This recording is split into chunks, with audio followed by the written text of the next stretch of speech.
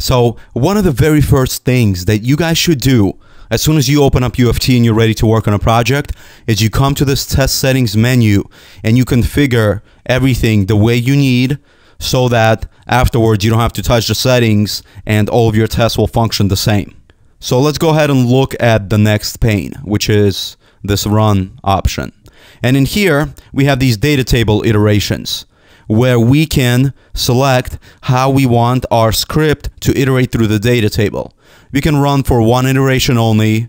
We can run on all rows. So if you have multiple rows of data, for example, you know, the first row contains first name, last name, and password, let's say, and then the next row contains a different first name, last name, and password, and your data driving your test. You can just have a few lines of code. You can parameterize that data, and so you can say run on all rows, and then that test will run multiple iterations having a very few lines of code. I will actually show you guys that when we get closer to the test case development stage, as soon as we're done with all this introductory knowledge. And then you can run on a specific set of rows. Again, I'll show you guys that. The other very important thing to note here is how do you want QTP to handle errors, right? Let's say there's a logical error. Well, logical errors are those made by you, and everything is syntactically correct, but the logic is incorrect. So it won't apply here. But if there's something like a runtime error or a compiler error, how do you want QTP to tell you? Do you want it to tell you with a pop-up message box? Do you want it to proceed to the next action iteration? So it will skip whatever happened and it'll go to the next iteration. It will stop the run, or it will just proceed to the next line of code and won't worry about it. These are very important settings. And when you guys are designing a keyword-driven framework, you want to export these into a VB script, and then you want to configure them externally.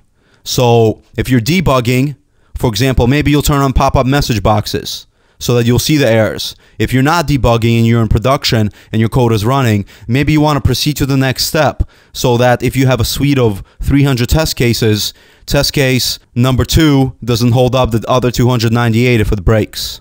Another thing that you can do here, guys, is set the object synchronization timeout.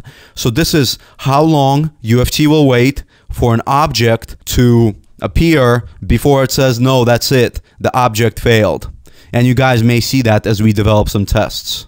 The other very important thing here is the disable smart identification during the run session.